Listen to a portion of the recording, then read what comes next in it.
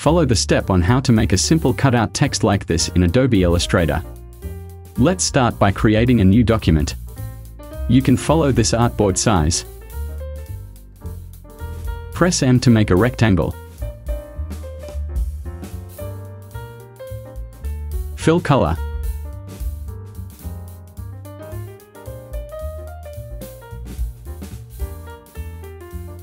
Press Ctrl+C to copy. Go to Object, Lock, and Selection. Press Ctrl+F to paste in front. Change to white.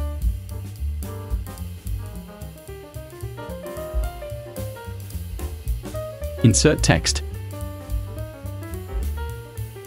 Set text style on Properties.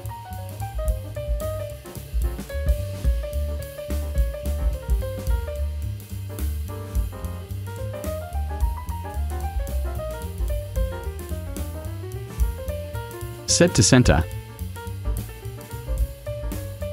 Press O and copy Reflect.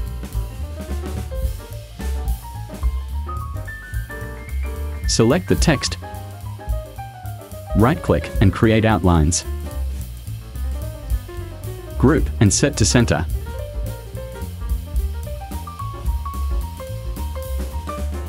Ungroup again. Select this, go to Pathfinder, and click -front. Go to Effect, Stylize, and drop Shadow.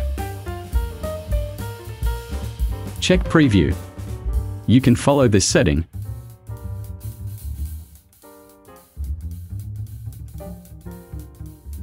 Click this text and Ctrl+C to copy. Set opacity to 25%. Go to Effect, Blur, Gaussian Blur. I set the radius to 10 pixels.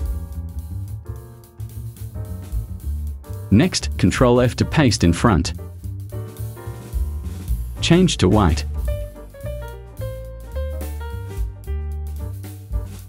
Go to Effect, Warp, and select Arch. I set Bend -20%.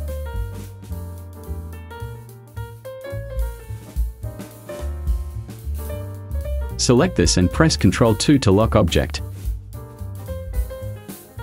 And resize this. Now you can unlock all if you need it.